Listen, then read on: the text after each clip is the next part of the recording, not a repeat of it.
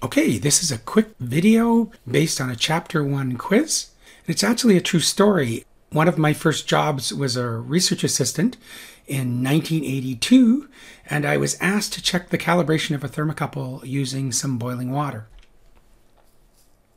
So on day 1, I plugged the thermocouple into the thermocouple reader and boiled the water, and I measured 100 degrees C.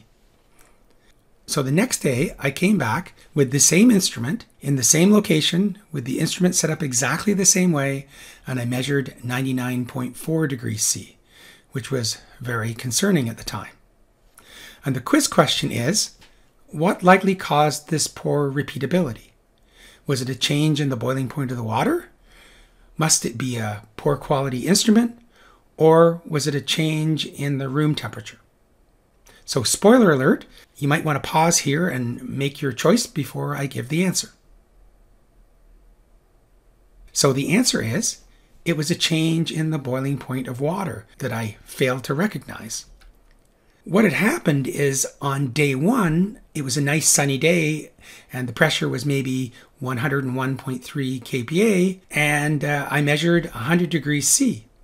And then the next day, it was a rainy day and the pressure was 99.5 kPa, and water at that pressure boils at 99.4 degrees C.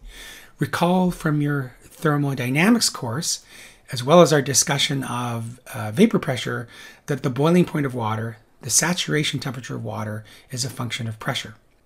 In a previous video, I also discussed that, for example, at the top of Mount Everest over 8,000 meters, the pressure is about 1/3 of an atmosphere and water boils at about 70 degrees C. So remember that the boiling point of water is a function of the absolute pressure.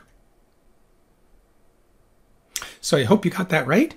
If you didn't get it right, you shouldn't feel bad. As you can see from this quiz question, which is basically the same question, that most of my students did not get this right.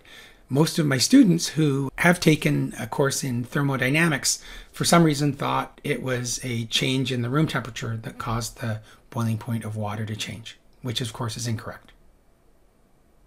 And that completes this video.